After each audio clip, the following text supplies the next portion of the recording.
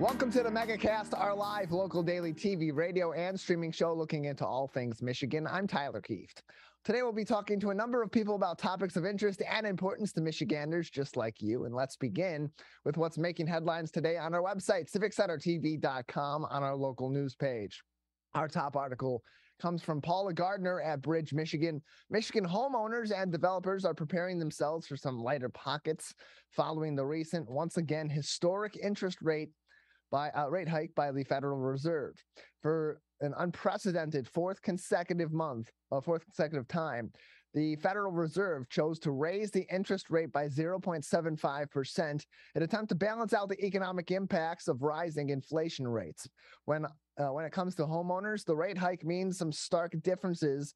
For example, as was given in this article from Paula Gardner, with a 3.24% interest rate, a 30-year mortgage with a homeowner looking to finance $100,000 and put 20% down on their purchase, they would pay a mortgage of about $347 per month. After Wednesday's hike, which now makes the interest rate 7.24%, that monthly cost would then go up to $545. What that means for sellers is less interest in the buyer's market due to higher costs, making for lower demand, and therefore they need to consider selling their property at lower prices in order to remain competitive in the real estate market. Really interesting stuff, and even more extensive look into how the recent Federal Reserve interest rate hike will affect Michiganders specifically in this article from Bridge, Michigan on our website, civiccentertv.com, on our local news page. Also making headlines today on that same page from the Detroit News is Kim Kozlowski. Michigan State University President Samuel Stanley will conclude his tenure as university president on Friday following the Board of Trustees naming of Teresa Woodruff earlier this week as the university's interim president. On his way out, President Stanley made the following statement saying, quote, "One of the greatest privileges of my career serving as the president of Michigan State University will draw to a close on Friday. It has been an eventful 3 years since my arrival, thanks to the commitment of our dedicated community of students, faculty, academic staff, support staff, and alums. We safely navigated through the COVID-19 pandemic, grew enrollment in a difficult environment, rose in national and international rankings, set fundraising records, and developed 3 strategic plans that will serve as blueprints for the future. And together we put the goal of having a safe, welcoming, diverse, and inclusive campus foremost, creating a firm foundation for continued excellence at Michigan State University." Stanley announced his official intent to resign on October 13th of this year, stating a loss of confidence in the university's publicly elected Board of Trustees, providing his contractually obligated 90 days notice at that time. He was scheduled to exit shortly after the beginning of the year on January 11th of 2023, but will exit his post early in order to make room for the entrance of interim president Woodruff, saying, quote, "Thank you, students, faculty, staff, alumni, donors, friends for the opportunity to be your president. The positive impact that MSU has on our region, state, country, and the entire world is truly remarkable, and you have my deepest admiration for the work that you do every day to make that happen. I will carry MSU with me wherever I go," and closed quote. Finally making headlines today on civiccentertv.com's local news page from the Detroit Free Press's Frank Witzel. At 2 a.m. on Sunday, daylight saving time will finally come to a close as we fall back 1 hour on the clock and get that extra bit of sleep before the Sunday scaries kick in. With the time change, a renewed debate once again on the validity of daylight saving time and whether or not this tradition should continue and whether or not it serves a viable purpose in the modern world. Since 2015, upwards of 350 bills have been introduced to state legislatures all across the country on this matter. In fact, last year, the Michigan House of Representatives passed a bill that would nix daylight saving time if the federal Congress did the same. This particular proposal that was approved would move Michigan to a year-round daylight saving time, or as it currently stands, the spring clock times that we're in at this moment until Sunday at 2 a.m. If it's also approved by other states in the Midwest region, including Wisconsin, Illinois, Indiana, Pennsylvania, and Ohio as well. More discussion on daylight saving in this article. Take a look on our website, civiccentertv.com, on our local news page. All of those headlines are on our website, civiccentertv.com, on our local news page, along with links to COVID-19 updates from the Centers for Disease Control and Prevention, the Michigan Department of Health and Human Services, and the Oakland County Health Division.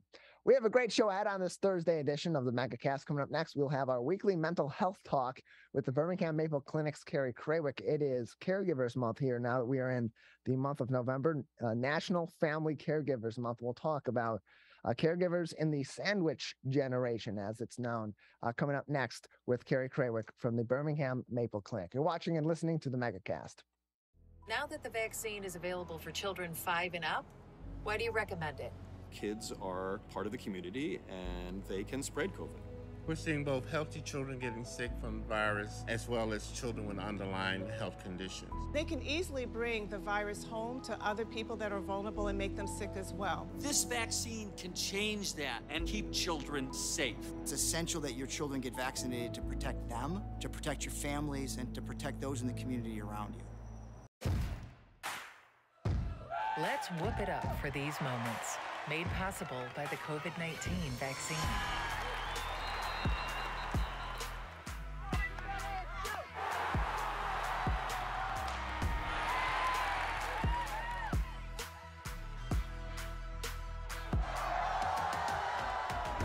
Keep the cheering going by keeping yourself protected and your COVID-19 vaccines up to date. Take a look back in time and recollect local history at this month's Sylvan Story presentation. Learn about Sylvan Lake's illustrious past from the lovely Helen Jane Peters as she discusses everything she can about Whitfield School's teacher and principal, Mr. Glenn Husted, and the letters he'd write to soldiers fighting in World War II. Sylvan Story. Drop by at 6:30 p.m. Thursday, November 10th at the Sylvan Lake Community Center. Can I ask you a question? Why do you want to get the COVID-19 vaccine? I don't like getting sick. The virus will die.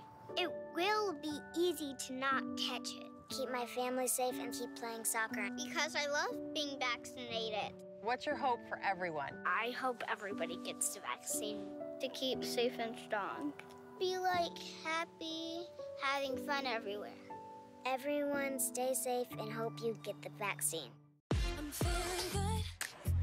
Let's savor these moments. Made possible by the COVID-19 vaccine.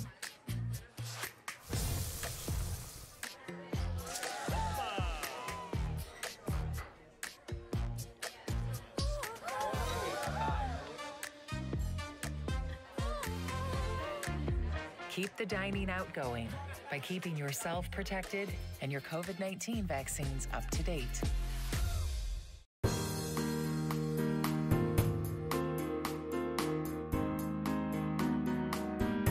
Welcome back to the Megacast, our live local daily TV, radio, and streaming show about all things Michigan. I'm Tyler Kieft. Learn more about our program on our website at civiccentertv.com/megacast, where you'll find more information on all of our partnering stations across the Great Lakes State, including My Michigan TV.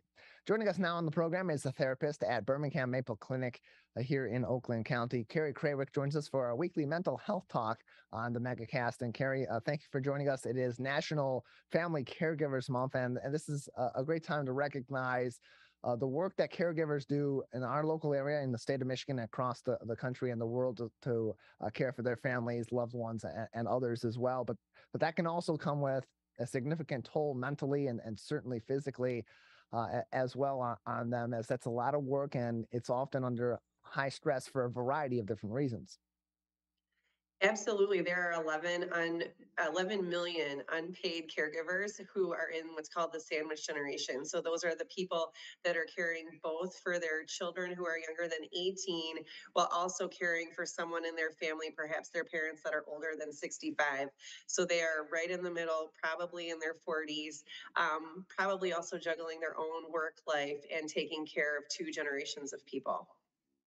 Yeah, we talked recently about parental burnout being a big factor for parents as kids are back in school and with modern constraints of parenting. And I would imagine, given the fact that, as you said, so many of those in that sandwich generation that are parenting, but also caregiving, that can also have kind of compounding impacts from really both sides with the younger generation in their family and also their older generation of their family, and kind of being wedged in between those two, taking care of everybody. Absolutely. People in that position that are taking care of both of those generations report a deal of high stress, as well as financial and physical stress. So they have little to no time to themselves. They're also managing family discord if there are other adult siblings or people who have positions about how caregiving should be administered or who should be doing it or not doing it. They're dealing with their cultural expectations, like what historically has been accepted of a person in a family with regards to caregiving, and just the complex emotions of grieving, their parents' changing abilities, anxiety about how their kids are doing or performing socially.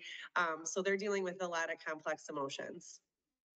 And I would imagine too is it's also really tough for them to decide on the priority there, because there is so much to care for when you are a parent, and there is so much to consider too when you're a caregiver. And and that's got to be an additional major stress on them to be making those decisions with very limited time, also having their own professional life, their personal life, in many cases, their married life also a factor in all this. That's a lot to juggle, and making those kinds of decisions on what is the priority between your kids and your parents, or another more elderly member of your family, or another member of your family that's just in need of some additional care. That can be a really tough decision and a really big burden to put on somebody. Absolutely. Well, plus, there are relationships that maybe have been complex to begin with, and you may have at one point in your life sought your parent as a source of support for you. And now having to support them means you have one less person to turn to alleviate your own needs. And of course, talking to someone is one way to alleviate stress. But people feel too like maybe that person is no longer their person to turn to because of their own needs. Of course, you and I have talked so many times too about how the pandemic interplays in this, but also many things feel so much like life and death. So people feel a high degree of stress that they're making the wrong choices. Should I do this for my parent or should I not? Should I have contact with them? Should I not? When should I intervene? And it feels very scary because the choices feel like, what if this is my last choice as it relates to my parents? And it feels very urgent and emergent all the time. We're joined by Carrie Krawiec, a therapist at the Birmingham Maple Clinic, on today's edition of the Megacast, our weekly mental health talk, Thursdays, 10:10 a.m. here on the Megacast. More information can be found on birminghammaple.com. That's birminghammaple.com. Or visit civiccentertv.com/Megacast, where you can watch back all of our more recent interviews with Carrie and the team at the Birmingham Maple Clinic. And in terms of what caregivers can do to kind of take that step back, take that time for themselves, and most importantly, get that rest that they need from taking care of so many different people and so many different varieties and capacities that are required to be a caregiver in that sandwich generation, their parents, and also taking care of older or sick individuals in their family. What suggestions do you have for steps that they can take, even if it's just for a few moments, a few minutes here and there, a few times a day, to get that relaxation, that relief, and take some of that burden off their shoulders here and there? Sure. So I think, yeah, to deal with the stress that comes from having no time, no personal time, and no respite, certainly taking some steps to use some time to plan and strategize and get organized. So kind of look at your time. How much time do you feel like you need to dedicate to each of these people? Can you kind of break it up into chunks or blocks? Look at your day and say, okay, my day needs this many minutes or hours dedicated to my children, this much to myself or my work, this much to my parent. And can you find a place for people and sort of keep them to some degree in the places you've put them? So I think of one family I'm aware of where her aging mother will call her during the middle of her workday and say, I need this medicine or something, Kleenex, Benadryl, whatever, fill in the blank right now. And it's like, well, okay, I'll be there at this time to give you what you need. And feeling that, like you will address this person, their needs will get met.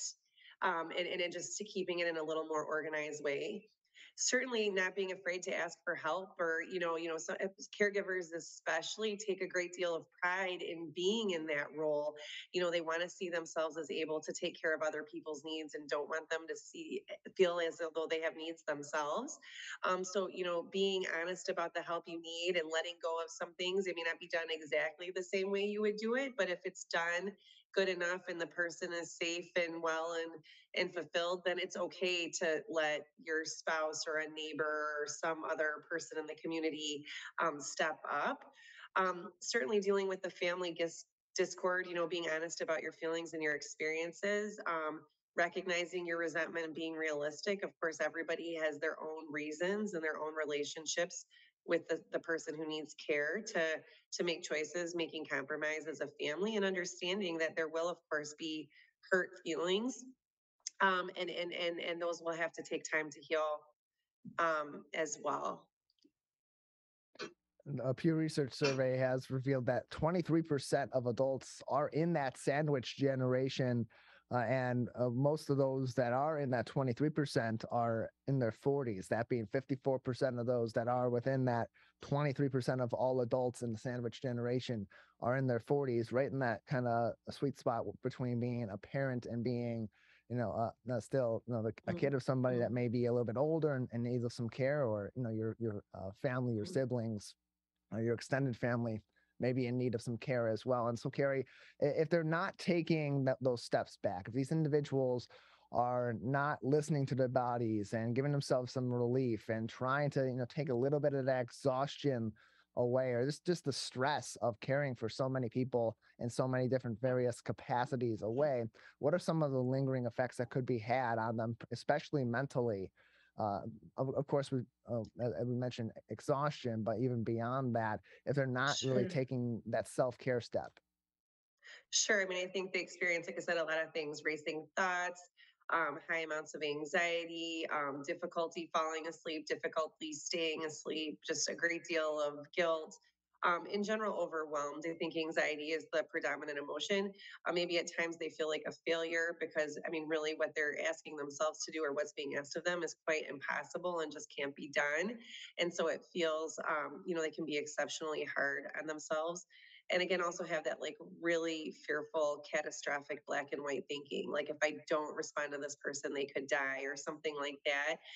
And so I think certainly talking to people, sharing with someone what you're going through, groups, community groups, therapy groups, or even individual therapy and family therapy for the remaining members of your family to understand your role and how to problem solve it together would all be useful ways to relieve this stress and to problem solve and find ways to structure time, organize, set reasonable expectations for yourself and the people in your family to avoid just such a giant burden.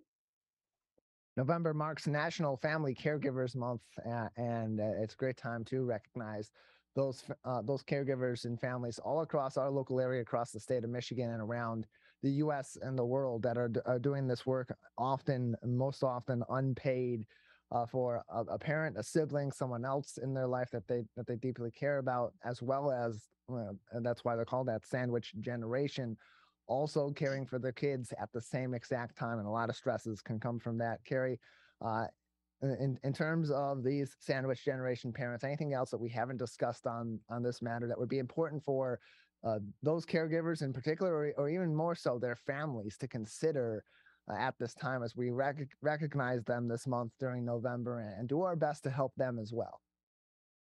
Yeah, I would make the argument that there's probably a great deal number more than we're even including in our numbers. There are plenty of parents who are still taking care to some degree, either financially or emotionally, of their adult children. And those would be children that wouldn't necessarily qualify in the sandwich generation, and then also still taking care of their parents and or their aging partners. So there's still people in caregiving roles that are sandwiched between two generations, even if they aren't exactly the one as a child and one that's elderly. And so I think there are many caregivers that are caring in multi-directional ways that are experiencing these feelings. We'll take a break here on the Megacast. On the other side, we will be joined by Dr. Tina Kerr of the Michigan Association of Superintendents and Administrators. We've got some recent test results that have come back many different effects academically on students and on classrooms across the state of Michigan due to the COVID-19 pandemic. She'll join us next to talk about how superintendents on the local level and educators statewide are working to counteract some of those issues and hopefully bring our classrooms a little bit back to that base level they were at pre-pandemic. That's coming up next. You're watching and listening to the Megacast. Let's relish these moments, made possible by the COVID-19 vaccine.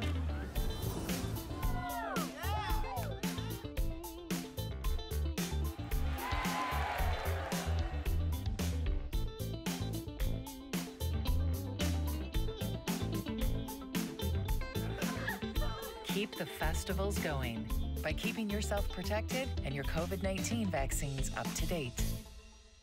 This November, honor the many people who offer their lives for our freedom at the 2022 Heroes Appreciation Breakfast. Organizations, charities, and local residents are invited to celebrate the men and women that ensure our safety and security. Hear from guest speakers, live performances, and presentations from veterans, officers, and more. Save the date, November 8th, 9 to 10:30 a.m. at the new West Bloomfield Middle School. Call 248-451-1900 to register. In the face of COVID-19, staying healthy is important. And now the same is true as we face the flu. Influenza has the potential to infect millions, putting lives and the healthcare system at risk. Fortunately, it's easy to protect yourself. The flu vaccine is safe and effective, and with COVID-19 still spreading, it's essential. To see how you can hit this virus head-on, visit michigan.gov/flu. Now that the vaccine is available for children 5 and up, why do you recommend it? Kids are part of the community and they can spread COVID. We're seeing both healthy children getting sick from the virus as well as children with underlying health conditions. They can easily bring the virus home to other people that are vulnerable and make them sick as well. This vaccine can change that and keep children safe. It's essential that your children get vaccinated to protect them, to protect your families, and to protect those in the community around you. Let's whoop it up for these moments, made possible by the COVID-19 vaccine.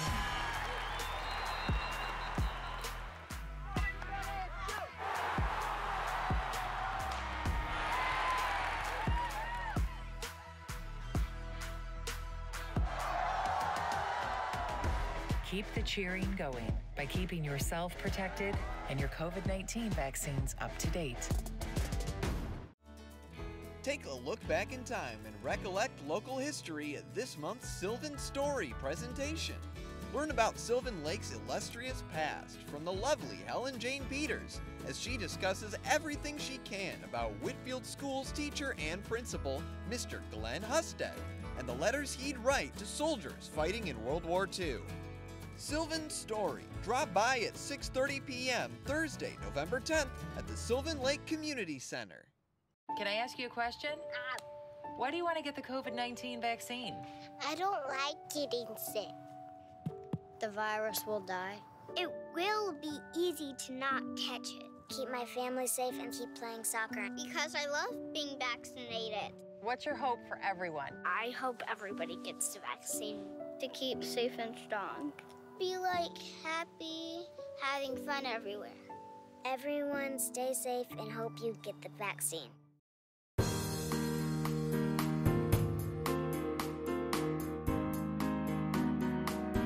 Welcome back to the Megacast, our live local daily TV, radio, and streaming show about all things Michigan. I'm Tyler Kieft.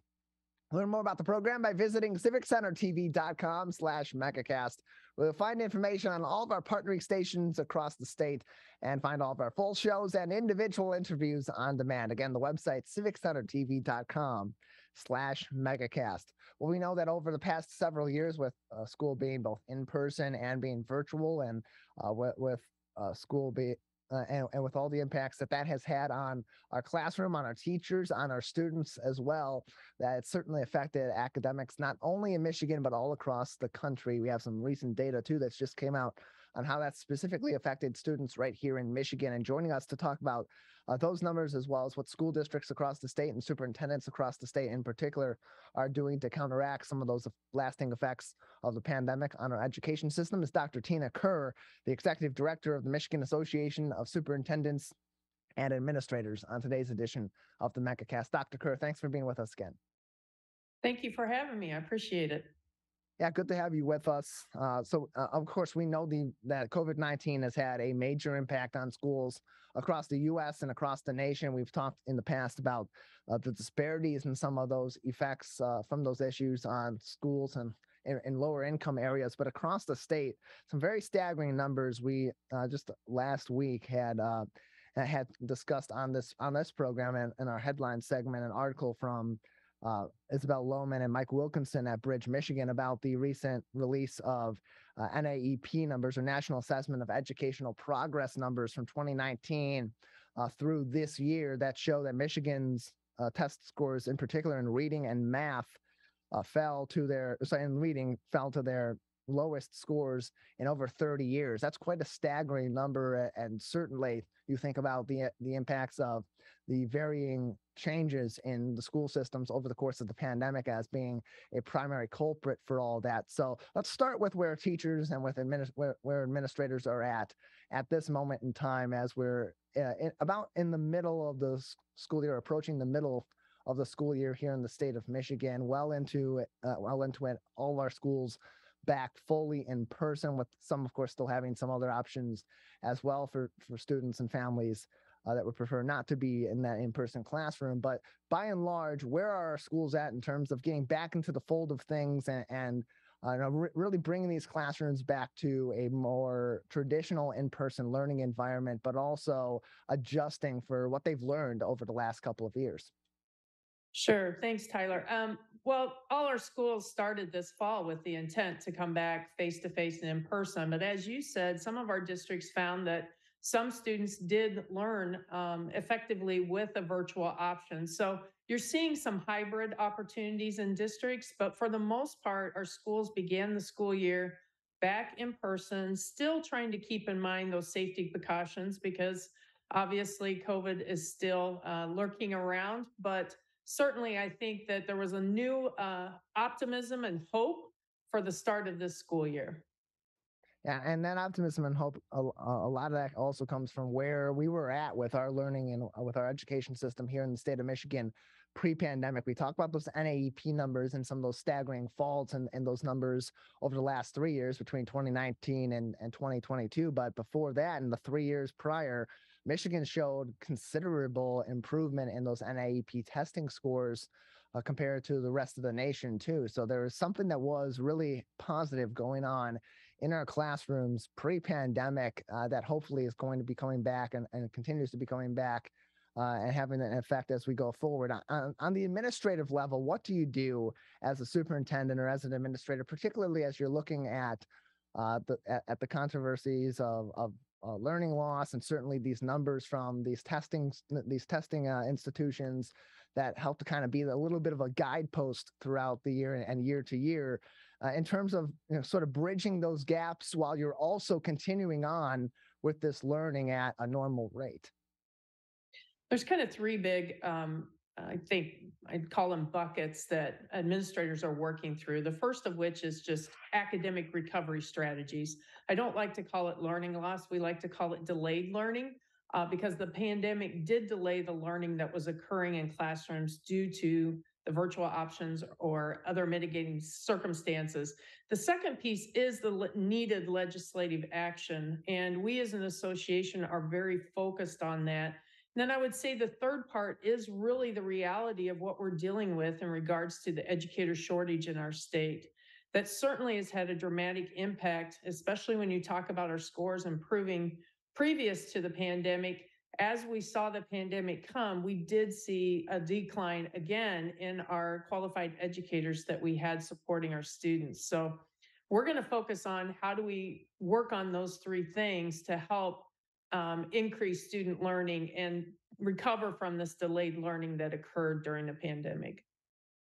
Is that something that you and that other superintendents across the state of Michigan that are associated with MASA believe it can be done in a rather expedient manner? Because on the one hand, you're trying to make up for some of that delayed learning that occurred as a result of the constraints of the pandemic, whether it be virtual learning or outside circumstances and concerns that were faced not only here in Michigan, but across the country and across the world. But at the same time, not necessarily rushing to play catch up on this education at the same time, which can also have a significant effect on the kids' education and the quality of their learning. Sure. We're kidding ourselves to think that this might happen overnight. It certainly won't. It is going to take a long period of time. And some of the things that we're looking at are going to need time to actually show their impact. The one thing I will say that's been in our favor as we think about these recovery strategies, a lot of our districts, thanks to us receiving $6 billion in federal funding to help students and staff recover from the pandemic, a lot of those funds are being used for investment in high intense tutoring programs. We're seeing extended summer schools, which usually helped us deal with summer school loss, but now can also help us move forward with the delayed learning that happened during the pandemic. And then we're seeing a lot of districts that are creating their own grow your own programs. We had another $12 million that was invested in creating these programs to get parapros that may want to be classroom teachers and moving people through the ranks quicker, but with a high quality education so that, again, as you said, we don't want to do anything to set us back academically. We are constantly trying to move forward and give the supports that we need in the classroom. We're joined by Dr. Tina Kerr. She is the Executive Director of the Michigan Association of Superintendents and Administrators, or MASA, joining us on today's edition of the Megacast. You can learn more information about MASA as well as find some of the resources, advocacy, and upcoming events as well by going to their website, gomasa.org, GOMASA.org for more information, GOMASA or gomasa.org for more information. And I mentioned this a little bit earlier. It's important that we circle back to this, Dr. Kerr, as you're considering all these different mitigation efforts and initiatives in order to bridge some of those gaps in the delayed learning in our classrooms. I would imagine it's that much tougher to do that in a school district that's in a lower income area, a higher poverty area that already had been previously, before the pandemic, suffering for resources from the state, from the federal government as well to provide some of these services. Of course, you got a lot of the federal funding that came through the schools as a result of the COVID-19 pandemic, as well as from the state, certainly going to be helpful in that regard. But what are organizations like yours doing to help those school districts that are in areas of most need academically and from a resources standpoint, even pre-pandemic, to bridge some of these gaps when they do have significantly fewer resources than those school districts and those students in more affluent areas? I will say I agree with you, Tyler, that has been an ongoing when we talk about resources. We have long been advocates for leveling the playing field as far as financially for students. In this past summer's unprecedented education budget, you saw funding start to go to those subgroups that needed more attention and needed more resources, such as our ELL, our high poverty areas, our special education, et cetera. So I do feel like we've made significant gains to have the funding follow the needs of the child in those districts. But as an association, certainly one of the things we continue to do is by servicing over 95% of the superintendents in Michigan, we are always looking for ways to ensure that that learning that occurs at the association level for the superintendents is directly has an impact in their particular district setting, whether it be small rural or urban suburban. We want to try and make sure our professional development opportunities meet them where their needs are.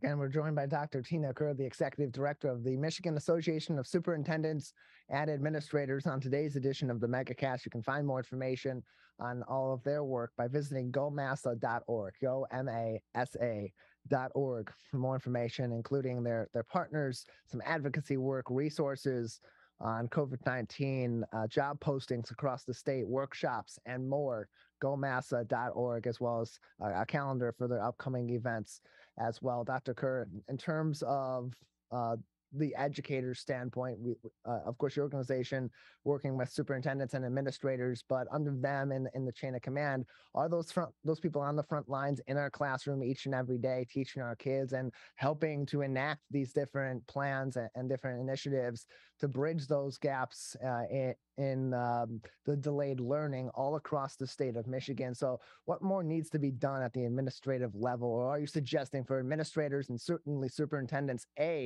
to attract new talent right here in the state of Michigan, but also to retain those excellent members of their staff and their faculty in their facilities and keep them in the industry, where we've seen over the past few years many very talented employees and educators across the state, due to the stresses of that job, the constraints of that job, and the situation that we're in educationally here in Michigan and across the country, have left the profession altogether. That's absolutely correct. And there's a lot of factors that obviously added to that. What we're trying to do is support our administrators as they work to alleviate the stress that educators are under. We talked about students' health and well-being during the pandemic, but just as important has been the staff and the educators, as you said, on the front lines, their health and well-being. You're seeing a lot of districts that are trying to implement more on-site wellness programs, trying to ensure that their staff have safe outlets to go and have conversations. But we're also seeing, again, with the educator shortages plaguing our state and the nation, we're having to look at other opportunities, how to attract people to the profession. Quality, competitive wage, certainly, as you said, those supports that are in place to ensure that they have a positive culture and can have a positive impact in the classroom. We've seen our governor and our legislature are certainly trying to put money to attract more people to the profession, but it's also up to each community to make a difference in those schools. And while the administrators can control so much, it's certainly about, does a teacher come to a district or a community and do they feel like they're at home? And a lot of the stresses that have happened that we've seen politically on a national level have certainly trickled down into the communities in Michigan. So again, it's imperative that we all work together to ensure that our educators in our schools feel safe, feel valued, feel protected, and that they can earn a decent living to support the students that are in their classrooms. Yeah, teaching, educating is a partnership between those educators and the families, as well as the students, administrators, and superintendents as well. It's all one big partnership at the community level. So community involvement always going to be critical in all these matters, especially with the challenges we face today. Dr. Kerr, thank you so much for joining us. I appreciate it. Thank you, and have a great day. You as well. GoMASA.org for more information and resources, as well as upcoming events with professional development opportunities for teachers and school districts all across the state in a variety of different capacities and on a variety of different topics. GoMASA.org.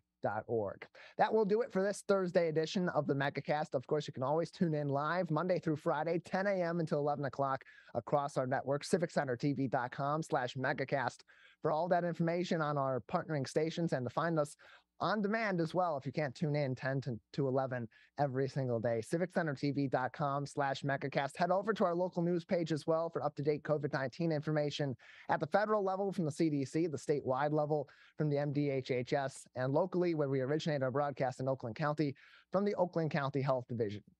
Of course, big thank you to our crew, Jared Clark and Calvin Brown at the studio of My Michigan TV for making this program possible each and every day, to our guests for joining us, and to you for tuning in. That's it for today's program. Stay tuned. We'll be back very soon with a new episode.